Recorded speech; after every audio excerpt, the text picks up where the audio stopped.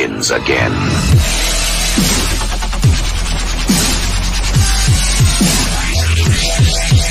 Hi, I'm James Hollywood Machikari. Join me Monday through Friday for Motorcycle Mayhem Morning Show on YouTube Live, Facebook, and all major podcasting platforms where we talk about all the major biker news going on in the scene. Rock on!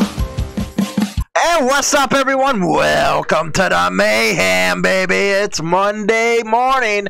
Hopefully you guys had a good weekend. Woo! It's cold up here in northern Illinois. It's getting there quick, everybody. Yeah, we're going to be going into the winter months soon. Sad state of affairs, as I always say. 2020, you can kiss my big old white butt. That's what I'm telling you, man. 2020's been awful. Had so much planned for this year. Going to a bunch of motorcycle rallies, covering them, getting some good shoots. And yeah, old COVID-19 screwed up that ideal now, didn't it? But I do have some good news.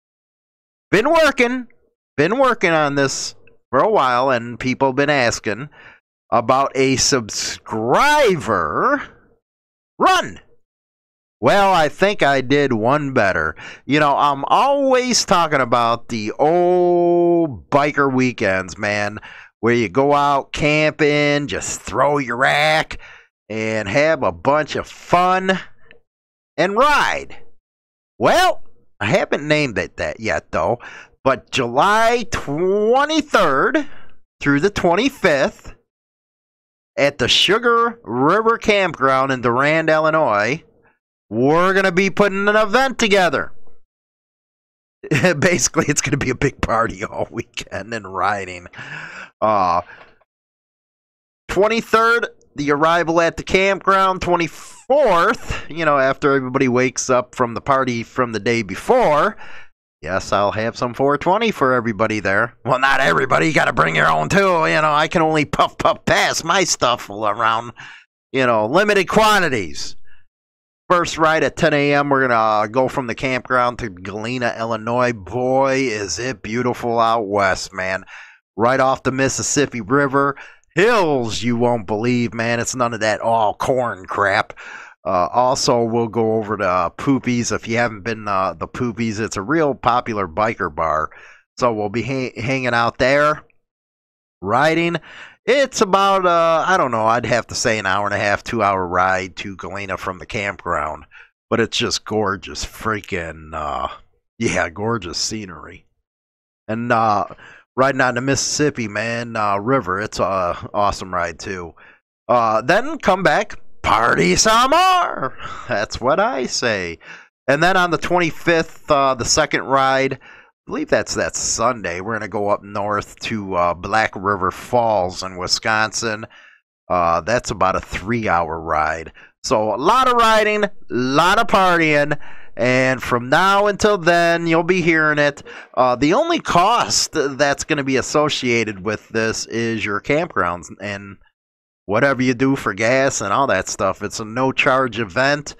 Just bring yourself, bring your old lady, and let's have some fun the old school way.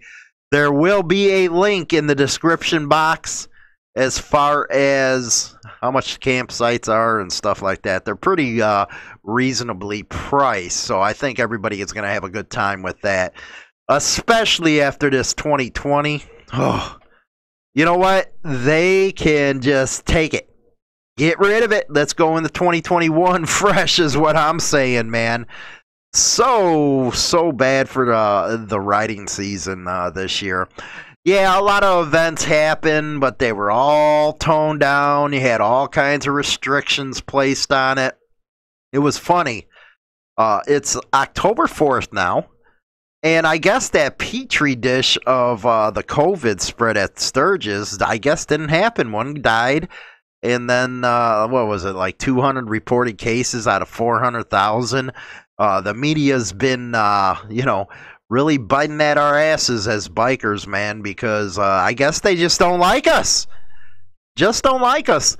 And what more American can you get as being a biker?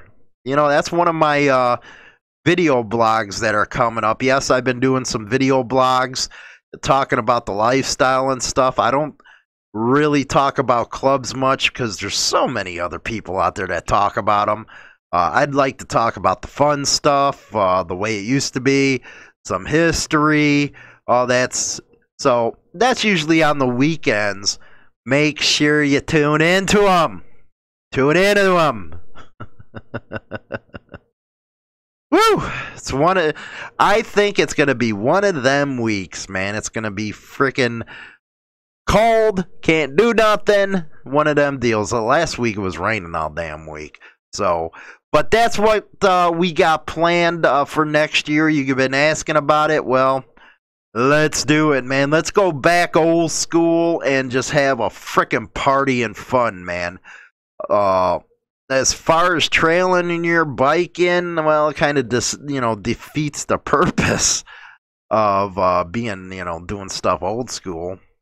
But that's up to you. You're probably gonna have to get a separate camp space for that. So let's go on and get into the biker news today. They acting a fool overseas again, baby. And it looks like Leo's starting to clamp down really good. Really good. They're going nuts. And that's one thing that really stinks is you have a few people do some stupid stuff, and next thing you know, man, you got cops everywhere. Cops are busybodies, baby. They troll this channel good enough. So let's go into the biker news. Get your most unbiased and trusted biker news now at HarleyLiberty.com. Founded in 2012, Insane Throttle Biker News has been the place that all bikers come for what's happening in the scene. Go over now and bookmark HarleyLiberty.com. Rock on! Okay, here we go out of the Australian Times. Acting a fool out there, baby. Mike Simpson, bully bikie gang members arrested by Queensland cops. Bullies. What is it with bully, man? That thing went international. I thought we got over that stuff in high school and stuff, bullying. Men are men, and sad state of affairs. 2 alleged members of the Bandidos bikie gang are in custody for stealing from victims and threatening them with violence. Uh-oh. Detectives from the Queensland Police Organized Crime Gangs Group investigation alleged, now this is allegedly, like I like to say, alleged extortion and armed robbery offenses by members of an outlaw motorcycle gang have arrested and charged 2 men following a number of raids across the Moreton district north of the Brisbane metropolitan area. Offenses. It's funny, seeing the English, the U.S. English version, and then, how they spell everything's a lot different. The group staged simultaneous raids throughout the suburbs and arrested 2 members of the Bandidos gang, including the president of the gang's Brisbane chapter. Well, you can tell that this media publication don't like motorcycle clubs a little bit, huh? Victims were threatened with violence. Police say they will allege victims had property stolen from them and were threatened with violence if a sum of money wasn't paid. They're trying to compare them to the syndicate. I always get that messed up. I got to remember that the mob here in Chicago is called the Outfit, Syndicate, all that good stuff. Yeah, got to get that right. To date, a number of victims have been identified, but investigators are confident there are others and have issued an appeal for them to come forward. All right, I'm just going to come forward and say, oh, I'm sorry, can you arrest me? You schmuck. As a result, a 30-year-old man and a 42-year-old man were charged with 3 counts of extortion, 2 counts of armed robbery, and 1 count each of using a carriage to menace. Carriage to menace. I don't know, man. Illinois prisons are real bad here. The United States prisons are pretty bad. Just by looking at some of the stuff you see on TV, man, it's like what we have is the equivalent, Club Fed over here. You guys got it pretty damn good, man. I might be wrong. I might not be seeing the right prison on TV, but hey, I'm from the U.S. I don't know what the hell you got over there. Detective Inspector Tim Ledbetter, nice name, said this behavior clearly demonstrates the true nature of these gangs. So you arrest 2, and then you blame everybody. Oh, you're just like the US of A, baby. They work together to stand over and bully everyday Queenslanders, threatening victims and violence for money.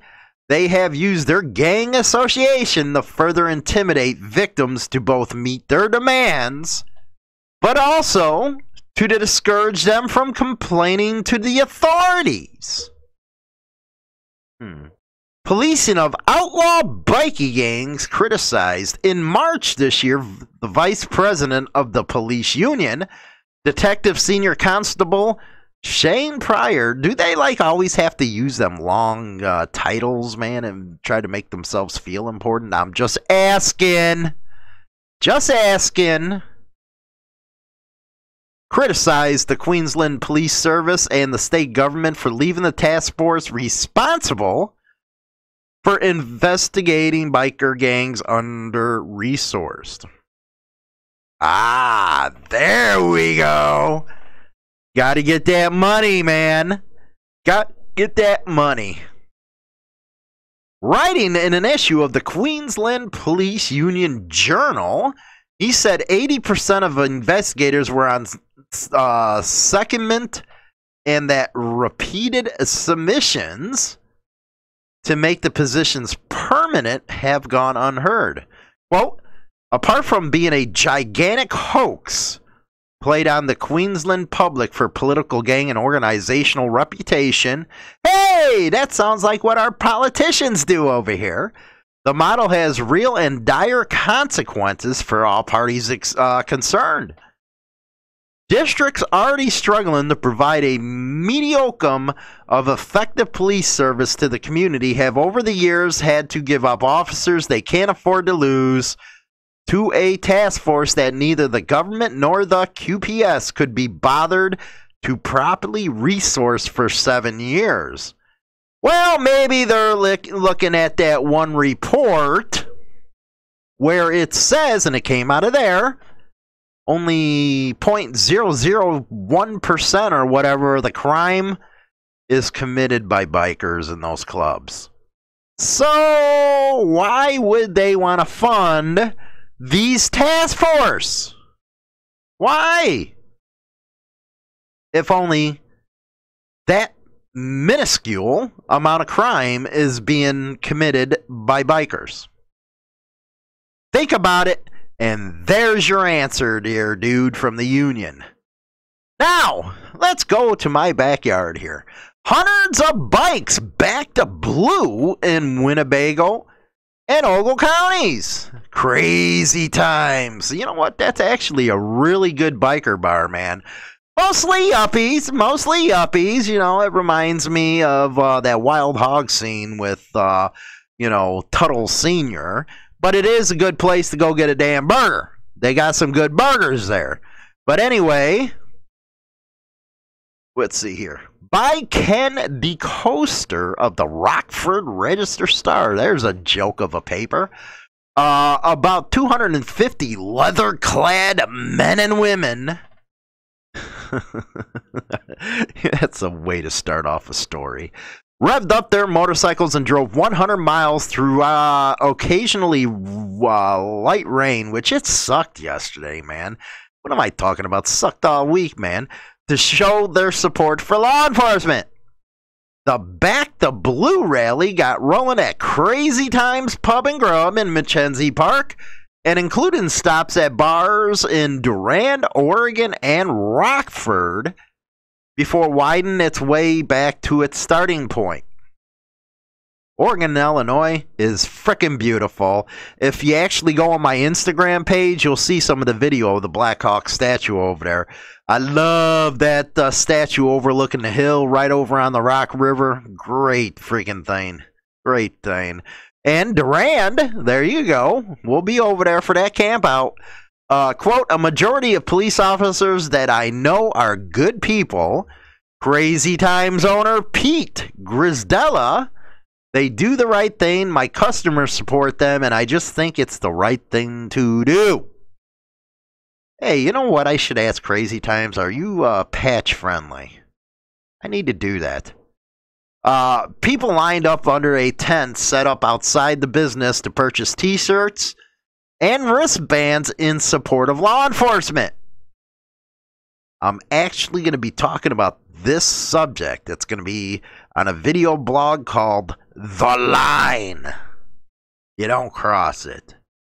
Saturday's rally was the fourth such event held in the area since August in response to frequent protests against police brutality and racial injustice. Speaking about that, man, do you want to know what it feels like to be hogtied? Oh boy, do I got a story coming up about that. An actual video, you'll see it. Let's see here, rally was held outside the Winnebago County Criminal Justice Center on August 1st, where law enforcement supporters and counter-protesters clashed. No, they didn't. They stood on each other's side. Don't lie, man. That's why you Rockford Register Star, you suck. About 150 boats took to the Rock River, that one I seen, in support. A Back to Blue rally was also held on the 19th. Well, if every profession policed themselves as well... You're kidding me, right? If every profession policed themselves as well as law enforcement, we'd have fewer bad lawyers, fewer bad teachers, and fewer bad doctors. So overall, I think police do a great job. You're kidding me. Oh my God, that's the joke of the show. Loves Park Mayor Greg Jury said, are there reforms necessary? There should be reforms in every profession, but right now, everybody's after the police, and that's why they need people like us to come out and support them. Members of the Fire and Iron Motorcycle Club participated in Saturday's rally. Club President Ed LeBay, a retired Byron firefighter, now see, I always support my firefighters, said the nation would be in shambles without dedicated police officers. They're a necessary evil, I say, but stay on your side. I stay over here. I don't need a beer with you. Quote, we're going to have less than stellar people in any profession, but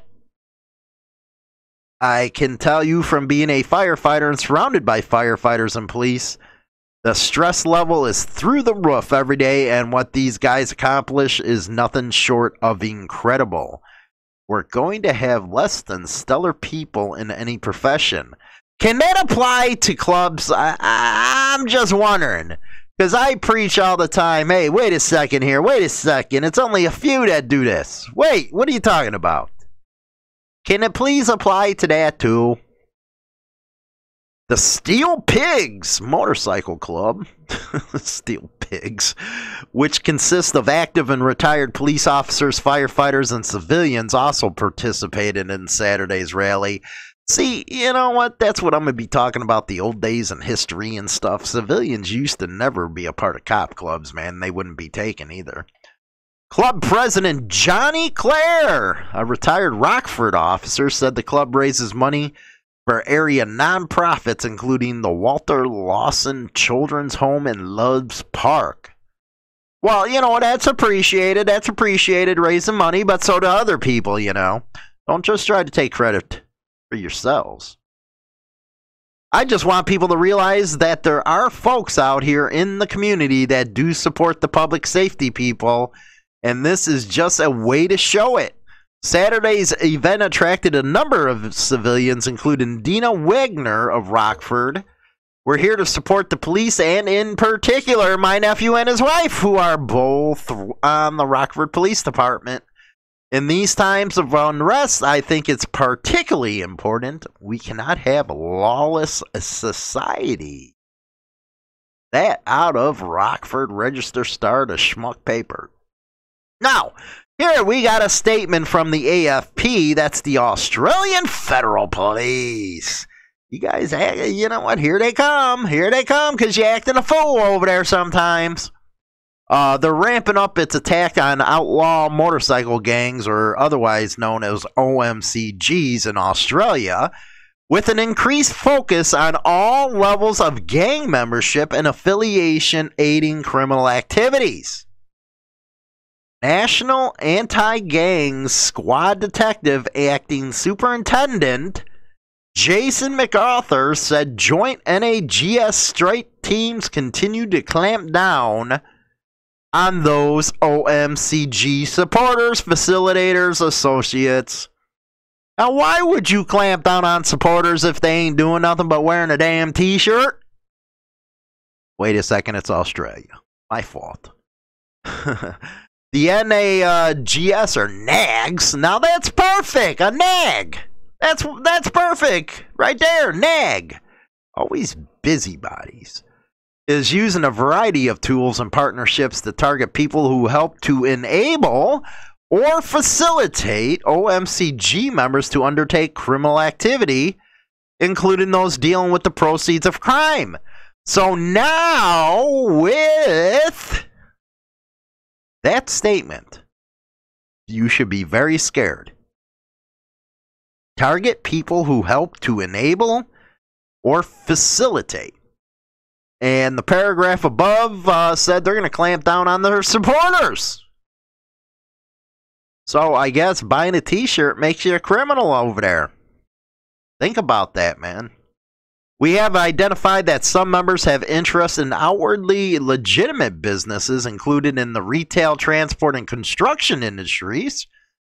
And in some incidents, them interests have been used to facilitate organized crime and intermingle the proceeds from this activity. They're talking about money laundering.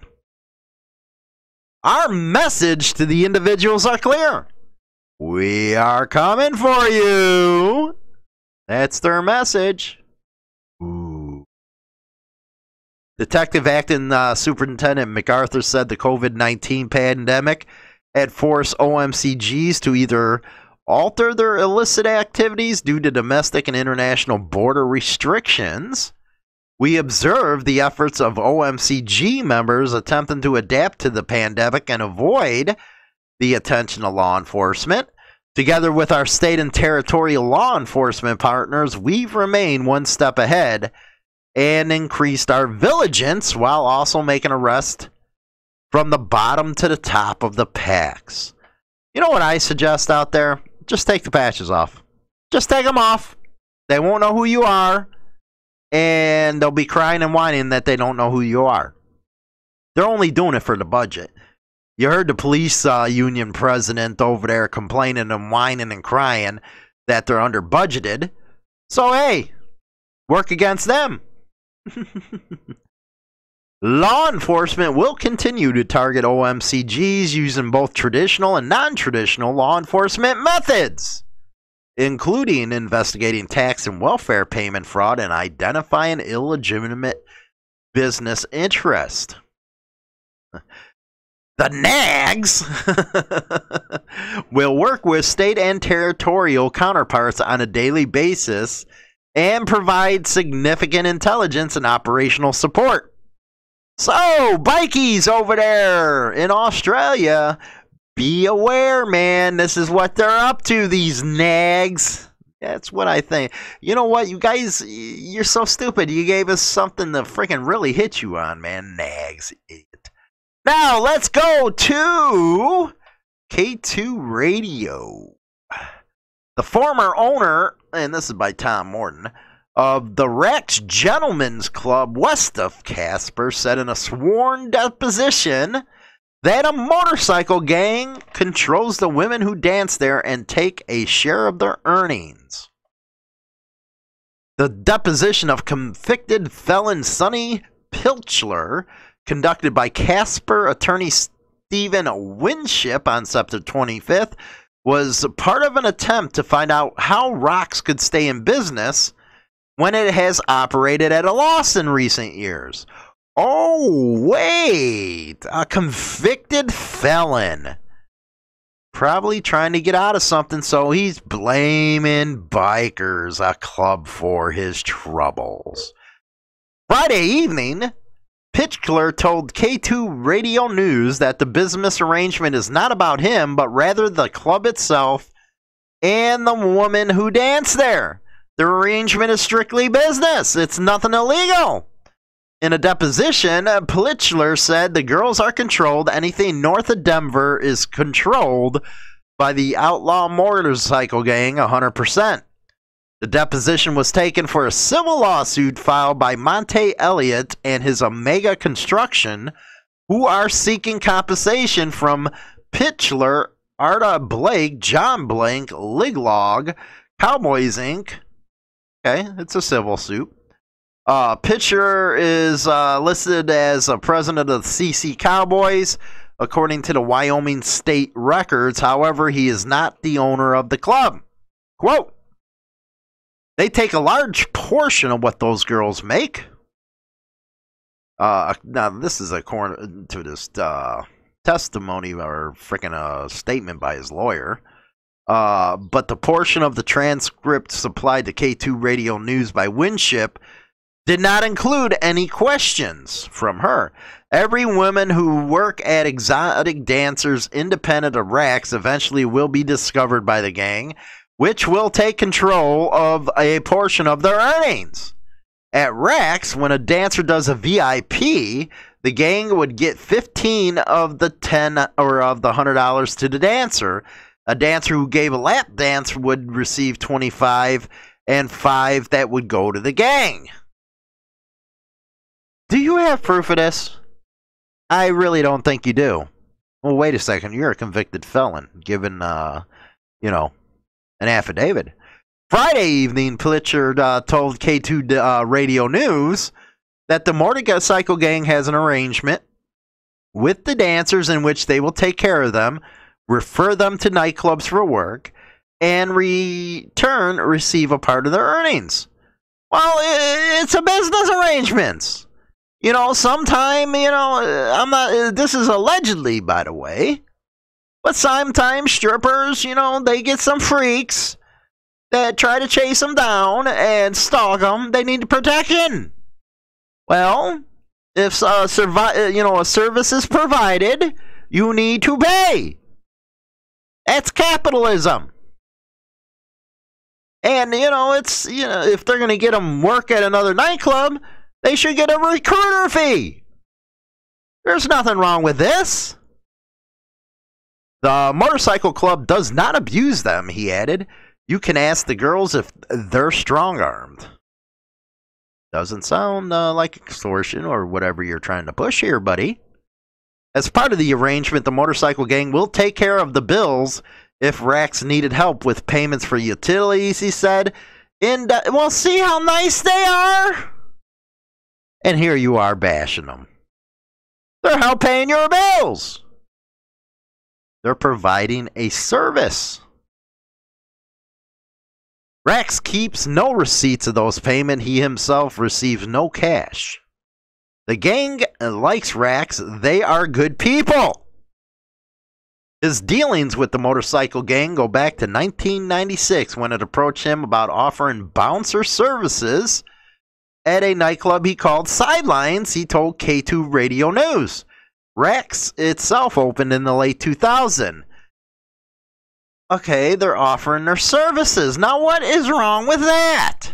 You need security at these places because you got a lot of freaks. In the deposition, he referred to the outlaw motorcycle gang, but that's a vague term. There is a motorcycle club called the Outlaws, but the outlaw term could be applied to other motorcycle clubs deemed either not members of the AOA and or regarded by the U.S. Department of Justice as organizations whose members use their motorcycle clubs as now, why would you put the AOA into this? Come on! You're not in Wyoming! In the deposition, Winship asked Pilcher how the motorcycle gang wouldn't know if the dancers were making money, keeping it and not giving a portion to the gang. And he said, could give an excuse that it was a slow night. The gang solved that problem by setting up a camera system. Again, they're providing a service. They like to have some money.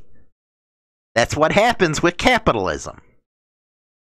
They're tied in the CC Cowboys camera system. You don't want to mess with them. You know what I'm saying? You don't.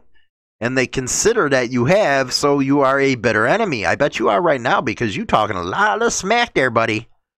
In 2014, he pleaded guilty to one felony count of obstruction of the administration of the Internal Revenue Service laws.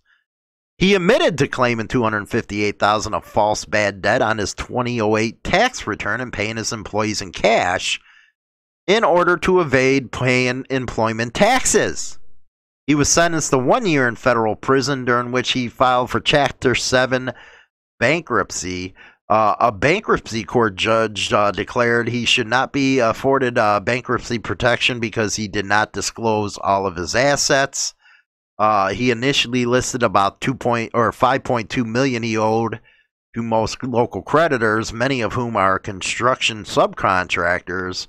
2016, he was released from prison. He filed paperwork identifying another $730,000 in debt, bringing the total to about 5.9. Woo! What a story, baby. Now, here's what I was talking about with the wall of shame here from Corey Raff. A hog-tied black woman begged for help in a police cruiser video shows. Let's go over it. I can't breathe. She hog-tied, baby. I can't breathe. This is not how Aurora police are supposed to transport prisoners. I'm about to break my neck, dude. But this is how Shatea Kelly was transported in August of 2019 in the back seat of an Aurora patrol car. I don't want to die like this, officer. Officer Levi Hafine arrested the 28-year-old earlier for fighting and other minor charges. You're going to be hobbled for trying to get out of my car. He decided to hobble her, tying her handcuffed hands to her ankles when he said she had tried to escape. Can't breathe. But on the way to jail, in the backseat of the patrol car, Kelly slips off the seat, becomes inverted. Please, can you lift me up, please, officer? Officer, please lift me up. Please, officer. It hurts so bad. It hurts so bad. And for 21 minutes, rides like this, upside down and begging for her life. This is some slavery. I'm sorry. I'm so sorry, God. Officer, That is messed up. Please, officer, don't let me die back here. That's not what we're hired to do. We are not judge, jury, and executor. We are not to treat people inhumanely like they don't matter. He is lucky that she did not die in the backseat of that car, because he would be, in my opinion, in an orange jumpsuit right now. Aurora Police Chief Vanessa Wilson said Kelly could have easily died. Wilson said she believes Hafine was punishing Kelly, that there was no reason to hogtie the woman. And the chief said she was struck at one point by how desperate Kelly became. So she assumed the role of a slave. Is as an African-American female that she denigrates herself to the point where she is so asking for help, she doesn't know what to do, that she actually calls him master. How many times I gotta beg you, master? Master, I'll be good. That, to me, disgusting. Kelly survived the ride. Aurora dropped all charges against her. They need to pay her. Please, officer, don't let me die back here. He's lucky, and we're all lucky. God bless this woman that she did not die in the backseat of that car. That is messed up, man. That's a hell of a friggin' wall of shame right there, man. But let's go to my unbiased and trusted biker news now at HarleyLiberty.com. Founded in 2012, Insane Throttle Biker News has been the place that all bikers come for what's happening in the scene. Go over now and bookmark HarleyLiberty.com. Right on! Hey guys, Carrie here from Bagger Syndicate Cycles. Just to let you know about the place that has the craziest hats on the market. Apparel that's based all upon bikers, baggers, and brotherhood. And ladies, we didn't forget about you either. Between tank tops and baby doll tees, we have it all. Now just go to BaggerSyndicateCycles.com and check it out. Mwah. You know what? When has it become a bad thing to provide a service and expect to get paid in return? Such as protection, so freaks don't get ya, walking you out the door, providing bouncer security, making sure the establishment is safe. When has that become a bad thing? You know, I think that's providing a service that helps the establishment. Keeps all the freaks away from the girls. And the girls don't seem to be complaining. They're getting job offers from other establishments. So yes, even, you know what, in the corporate world, a recruiter makes a fee. So, you know, that's just my thoughts on that. Strippers and bikers have always gone hand to hand. Bikers always make sure those strippers are doing all right. They're not getting hurt. None of that stuff. So leave them alone. There's no need to bring up clubs or any of that stuff in this. Jeez. You're ruining a girl's freaking career there, man. Going after their protection. And if you think strippers are weak, you've never been around them. There's some freaking, they're conniving, man. They are. They're really conniving. You know, it's always funny, man. You go to these strip clubs and you see these guys like fall in freaking love. And you know what? A stripper will love you as long as you're flipping them 20s out. Just telling you guys, they're not in love with you. Never date a stripper, by the way. That's a bad scenario. Bad scenario, that's all I can say. As far as Australia, man, well, you've seen it from themselves. They're complaining that they're not fully funded. They go all crazy trying to get people, man, arrested. Sad stuff. Sad stuff, but that's, you know what, I think that's legal all over this damn country. All over the world. All they want to do is arrest people so they get better budgets. The whole 9 yards. We all know that. So be careful over there. They're busybodies. And as far as that cop hog-tying that lady, man, that was messed up. You know, I've seen some stuff, but damn, man, she was inverted. She could have freaking cracked her neck. Had a stroke because all the blood going to her head. That was a messed up incident, man, and that's something she needs to get paid on. They need to pay her. Jeez, what's wrong with you cops, man?